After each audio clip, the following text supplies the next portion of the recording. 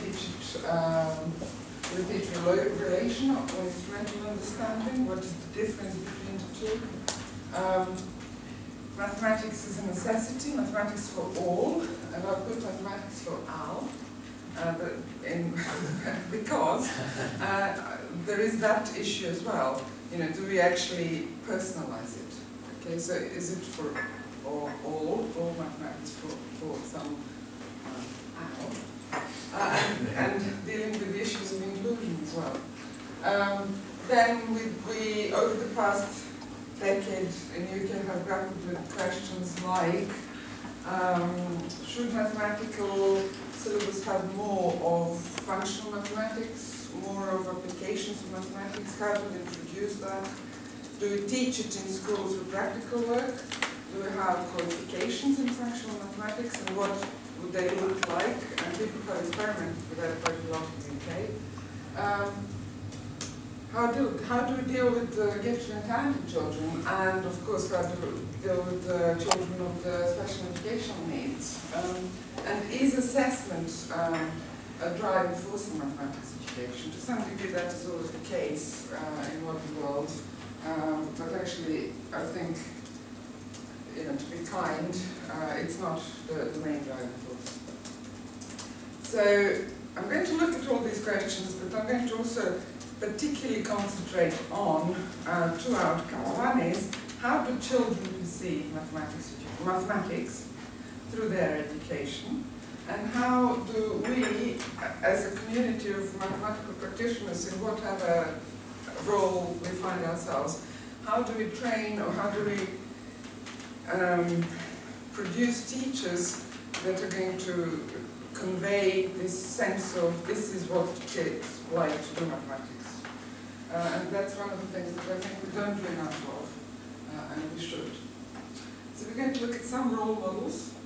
We're going to look at one or few examples, role models, mathematicians, and we're going to have clips from the horse's mouth, as it were.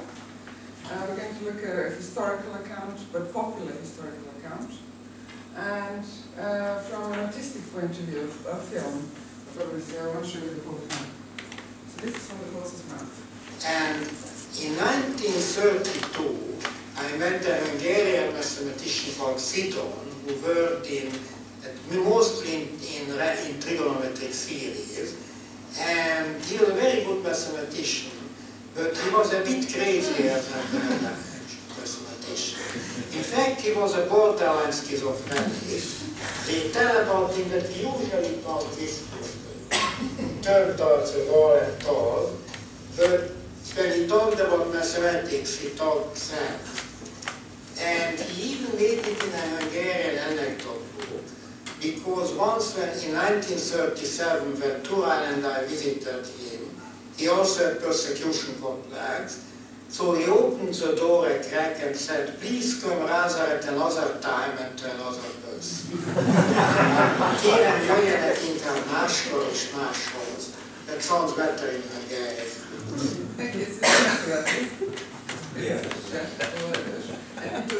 We have two really mathematicians there, one the original horse and the other one that he's talking about. So this is the image that we get, and we're going to discuss that image a bit later. Who is but both Paul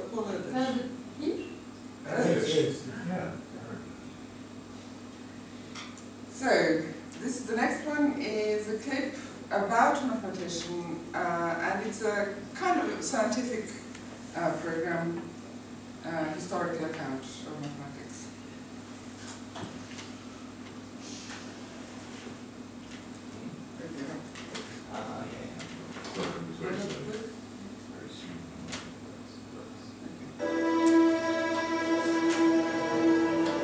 You have this breathtaking view. All of a sudden you can see in all directions, and things make sense. It's beautiful to understand something that you can understand before, but the problem is, the moment you understand one thing, that raises more questions.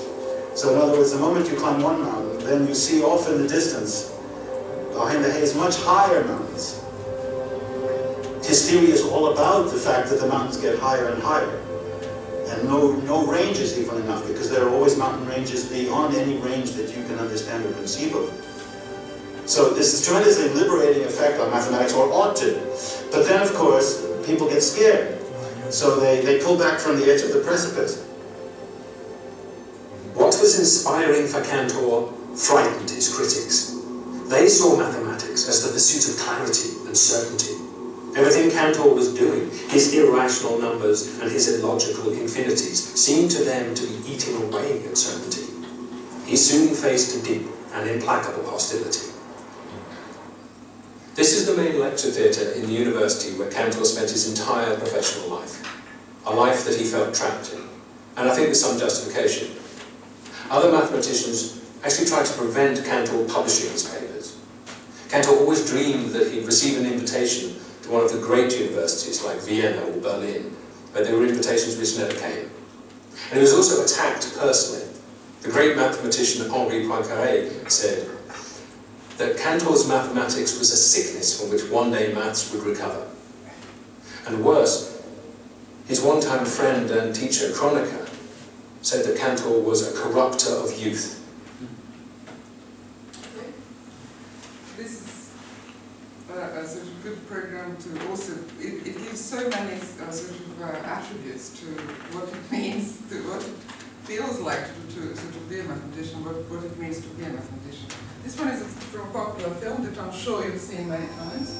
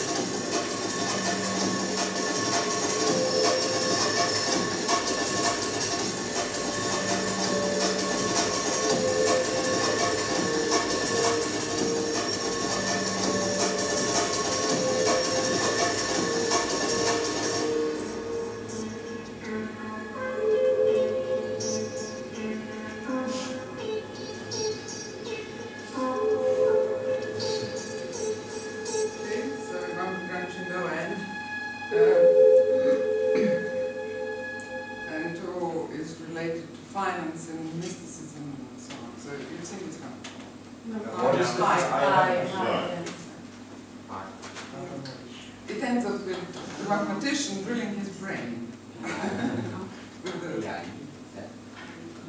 Okay, and this is really the best scene from this. This is probably a total waste of my time.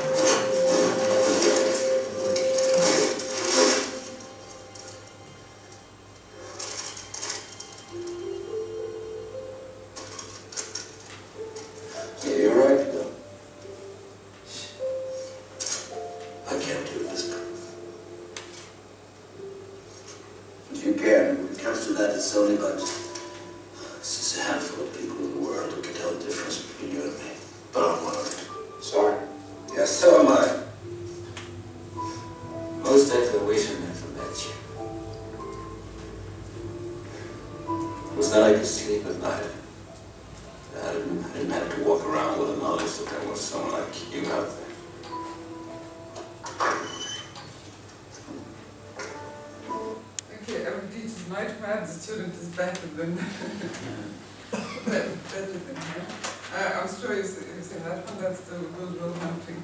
The scene usually that is given from that film is where he solves the very basic problem.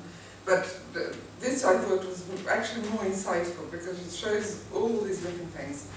That, it's highly competitive, you can't sleep if your student is better than you. And the student is, as he is in the film, portrayed. This is something different. Hi, Dr. Dunbar. I'm always eager to help you. Do you have a crush on anyone? That class is tough. Did you hear that? Yes. I should have transcribed it. It's a math class card. Do you have a crush on anyone? And all these phrases. But one of the phrases that constantly repeats itself is math class is hard. Okay. So this is all. This is a true Barbie doll. There are quite a lot of funny stories about it on the internet. One which was that the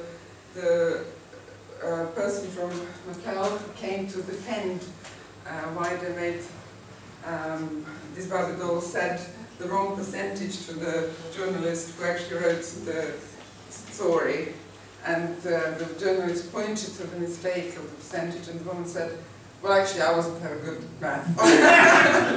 So, but these, I just wanted really for you to see, this is a cross-section. There are many, many examples like that. This is a cross-section of what mathematics is portrayed, what mathematicians are portrayed like in modern media. And it's not actually very new. This is actually a particularly very old clip. So, what does that mean? There is a particular modern projection, an image of a mathematician and a relationship with its original, as it were. So the majority of the children who go to school, and actually the majority of the secondary maths teachers, are not ever going to meet a research mathematician. And that is because more than 50% of the maths teachers are trained from non-pure mathematics background. So they're never going to actually come into contact with a research mathematician. So having images like this constantly thrown at them about what mathematicians should be like, and what doing mathematics means in terms of everyday life, and also in terms of long-term life, life choices, what do you do after you finish mathematics and so on, is crucially important. It really defines all these characteristics for quite a lot of people, for a substantial number of people, about mathematics. And unfortunately, it defines also some of the things about the view of school mathematics. There is a very good article that I'll give at the end, some list of things that you can have a look at, written by a British academic, the School Mathematics and Watson. School Mathematics and Real Mathematics, I think it's called. And it describes the difference between just the everyday culture of mathematics classroom and everyday culture of doing mathematics at an undergraduate institution and postgraduate institute. And she actually gives examples of how just students interact and what they're faced with. And it really is staggeringly different. And that is because we actually don't have included in our teacher training any kind of, or guidance of teachers, any kind of system whereby we say, well, this is actually desirable, but this is not. You know, go and see what actually doing mathematics means, and try to do some mathematics yourself. And so one of the reasons people take the old report, Raven Smith, which was very, very influential in the UK maths education community, identified mathematics education really as pretty poor. And the problem for that was the lack of subject knowledge and lack of ability to inspire mathematics students.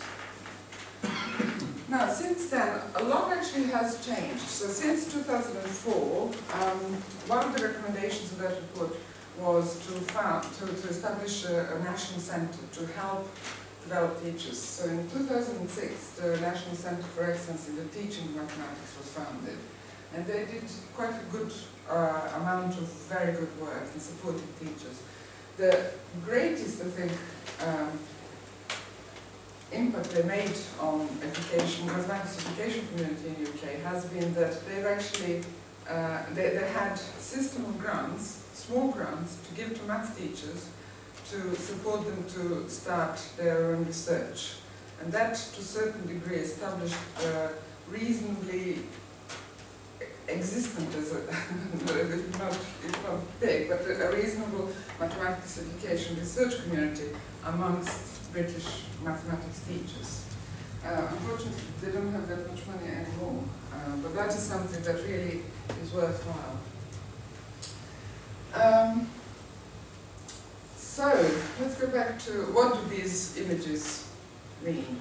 Well, I think they're completely putting off the lot.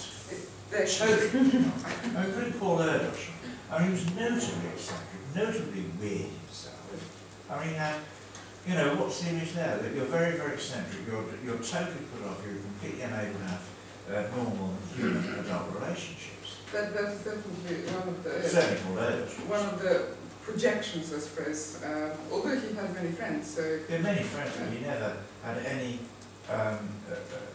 relations, any person. Well, I mean, it's just saying that but, you've got to be a bit weird to do mathematics.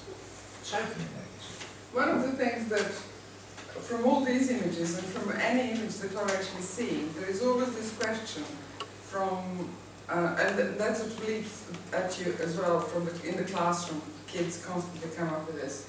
When will we need this? Because not only is mathematics portrayed as something that is slightly weird, and we're going to go into that a little bit further, but something that there is no application. And by this, don't mean it should show applications in the real world all the time, but it actually should show something else, which I'll talk about as well. But to the question, I have to digress to the question at when will we need this, I always answered with having this as my table and giving them exact date and time in the future. But the common thread, well, they are portrayed, mathematicians are usually seems portrayed as inept and obsessive human beings. Girls find maths tough. In practice, actually, that is not the case anymore. You go to any school, but it's still in the media, it sort of seems like it.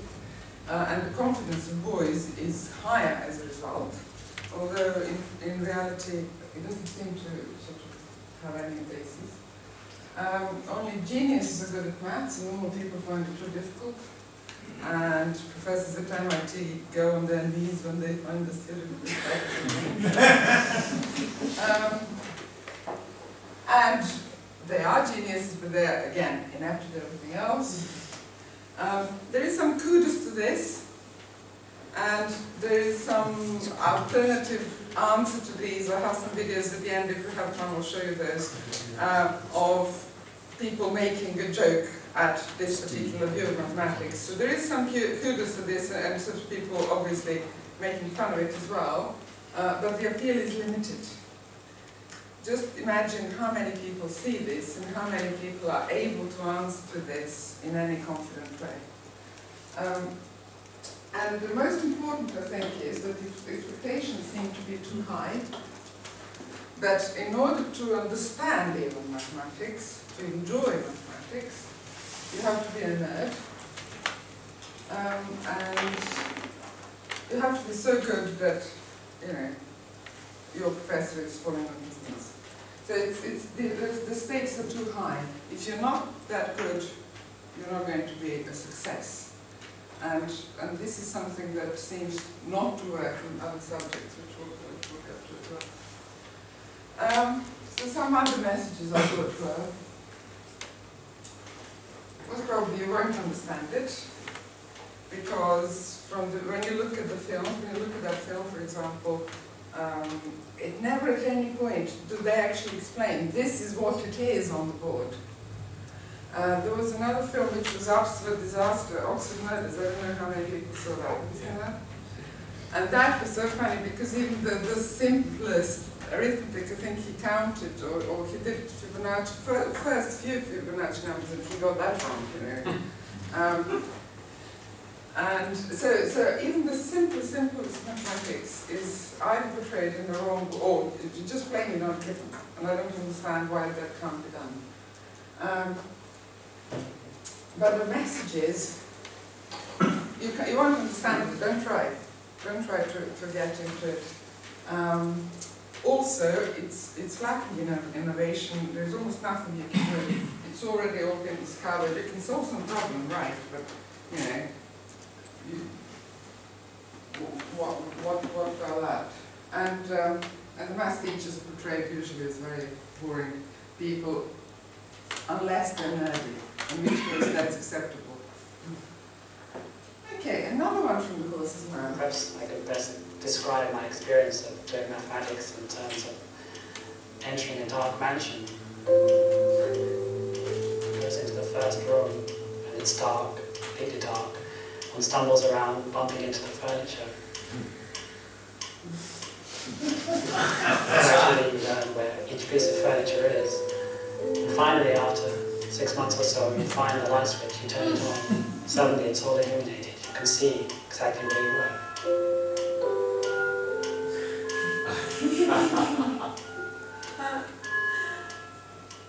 Oh my God. At the beginning of September, I was sitting here at this desk when suddenly, totally unexpectedly, I had this incredible revelation.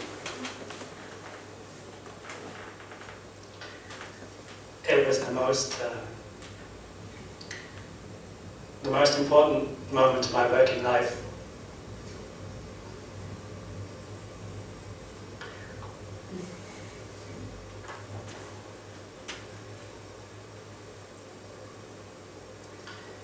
Nothing I ever do again will. I really like this clip. This is a very important clip. I think it's so emotional, and it sort of shows obviously what it means to do mathematics. But nevertheless, it again gives an image, and I'm not against this kind of image because it's true. This is from the horse's mouth, you know. But again, as soon as the kids see this clip, they go, when they sort of see the room like you did, oh my God, you know. It's like, but it's not neat. This is what maths means. It actually means not being neat. But there are, you know, there are some other things as well. Okay. You do not need to be as clever as Andrew Wiles to be a mathematician. Sure, we're going to get that. So, actually, why should we bother about this culture of doing mathematics? Well, I think there are two different obviously areas: popularization and education. And should educators have anything to do with the popularization? That's debatable. Everyone will have their own view. I don't think that should be sort of prescribed, as it were. But people should be aware of it. Especially teachers should be aware of what is the popular view of mathematics. Questions like what it means to be a mathematician, from that clip of Andrew Wiles, the last one. People got really excited about that. That actually went viral around maths classrooms in the UK. But why do you think people got excited?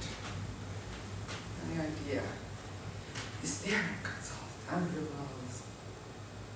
So is the question, why do we get excited about Fermat-Last theorem? Yes, why did teachers and kids get excited about this particular, for example, program? Because this particular program, and kids, that this specific clip went viral around the internet. It's exciting to see a mathematician who gets emotional, isn't it? But also, they got excited because they thought this was the only new mathematics. Actually, this was the only piece of new mathematics that they got hold of. There's very little in mathematics education system whereby the teachers are exposed to new mathematics. There's very little that they know of that comes out. And hence, there is no excitement about it. And also there's no excitement in the kids. So, you know.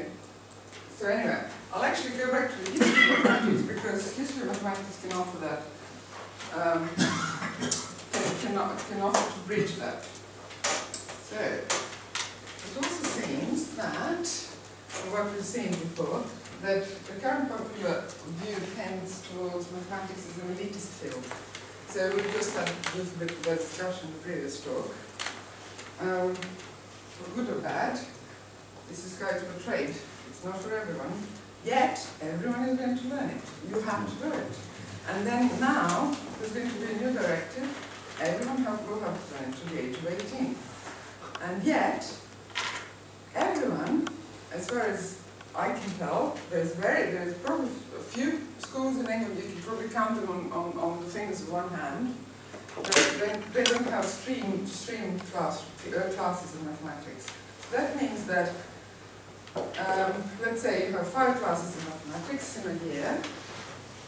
One is going to be the top class, 4 are going to be not top class. Children are not going to say, I'm the second class. To them, it doesn't matter whether they're second best or 5th best, or the bottom of the pile. To them, it only matters they're not in the top class. and no amount of persuasion that the parents are going to say is going to make a slight difference when they're actually faced with going to the classroom, and in that classroom they know that they're not in the correct set. And it's to do with the peer sort of perception. It's nothing to do with what we as educators or parents as parents can do about it. And I think that is the greatest problem. If you think about adolescent psychology, okay, so just read a little bit about what it means to be accepted. As you grow, when you're a kid, obviously you want to be accepted by your family. As you grow, if you're not accepted by your peers, you create huge stresses and strains in your life forever. So at that point in time, and in mathematics in particular, you're being told you're not actually very good. And the children interpret mathematics as being clever or being thick. So on thickness, okay. So if you're thick, what can you do? You can say, the only thing you can do is switch off completely, shut down all your social senses to mathematics, because that way you can say, well actually I'm not doing it because I've chosen not to. So from there on, that child is never going to want to actually do it better. There might be some slight differences in other ways, that child might want to make a difference in terms of, I'm going to, their parents have big influence, so they're going to want to get a reasonable result at the exam and so on. But emotionally, deeply, they're never going to want to do it because of, really, to keep their own dignity, intellectually, as it were, because they're told not to. So, you also need to be a little bit unstable, with a tendency to being mad. It's attractive, definitely, for those wanting to overcome gender bias. So there are quite a lot of girls who want to do maths. It will be a lonely work. It is intense work. So, for example, all of those have portrayed really intensive pictures of doing mathematics. And not everyone is like that. And as far as I can tell, not all mathematicians are like that either. And you don't have to be, but you should go with this craft. Okay. So, why should we bother? Should we bother at all? I think we should bother because, to me, it doesn't, having this society of people thinking about this is how we want to think mathematically is not about producing only a genius. It's about producing a society of people who are actively engaged about thinking mathematically in some way. And it's a sort of collective enterprise, and if we don't have this culture of collective sort of thinking about how we're going to do it, it's never going to happen. Cognition includes the media. It does include sort of what people throw at us, and more so, it matters to those who actually don't know enough about it. So there's no defense system, defense mechanism for those people to say, no, that's rubbish. Consider yourselves, if you have read Dan Brown's, what is it called? Da Vinci Code. Has anyone read that book? No one. You have read it? Well, I read it only because I had to read it, because I was getting so annoyed, and because everyone was reading it around me in the school where I worked. It was a Catholic school, so everyone was reading and loving it. And I said, it's all wrong. Can't you see? This is wrong and that's wrong and this is... But people had absolutely no idea. They had no... There was nothing that they could base things on, because they had no idea of basic mathematical fact that is portrayed in that book. So that is the popular, this is what it is, Quite a lot of people who since then, having read that kind of book, think they know all about golden section and Fibonacci numbers. Okay? So it's important at least maths teachers and really their children to know a little bit more about that. And also, what about the information that kids can find on their own? So there's a minefield of information like that on the internet. And when we talk about using media in learning mathematics, we mentioned the blackboards. I'm going to mention a little bit of computers. But what about also media, like what we've looked at now? That is also a tool, I think.